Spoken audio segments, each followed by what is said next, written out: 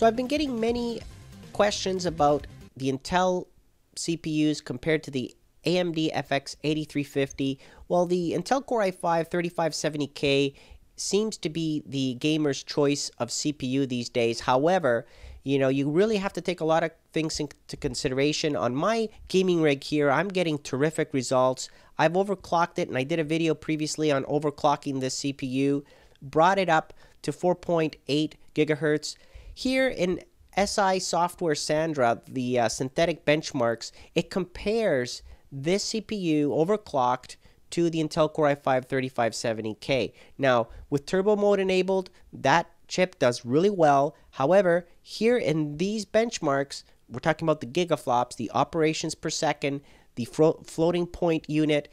These are critical results that show good performance, if not greater, overall for the AMD 8350. So when you really shop around for a chip, you try to figure out, okay, do I want 8 cores? Do I want the hyper-threading? Do I want to save myself anywhere from $20 to $50? Because, I mean, right now, the AMD 8350 can go for anywhere from $190 to $199 US.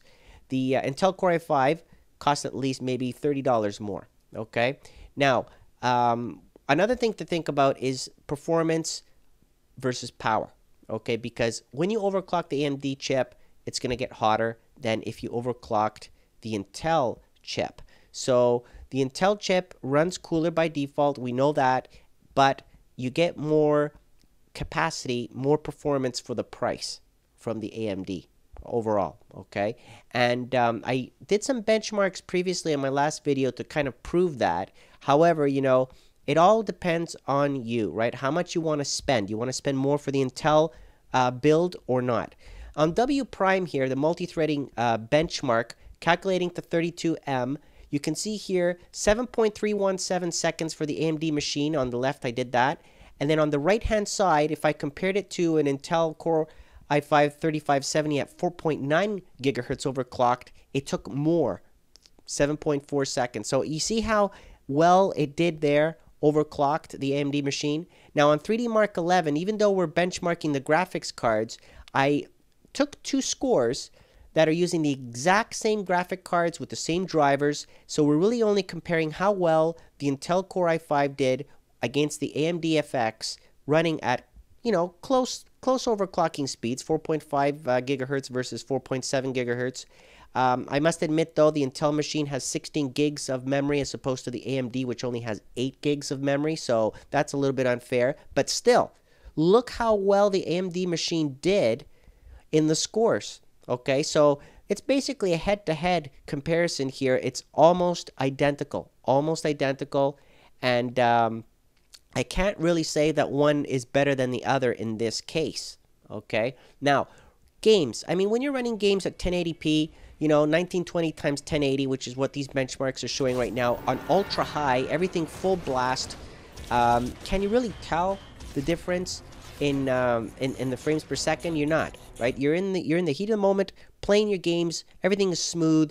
The graphics are all terrific to look at, and you don't care whether you're getting 10 frames per second more or less. So, I mean, yes, you can go out there and look at other benchmarks that people have done on the Intel Core i5-3570, but then again, it has to be with the exact same graphic cards. If you're looking at this with other graphic cards, then there's no point looking at the video review. Okay, there's no point because, you got to compare systems with the exact same graphic card configuration. So that way it eliminates the graphic cards, and it really only concentrates on how well the CPU works with those graphic cards to complement it and boost in performance.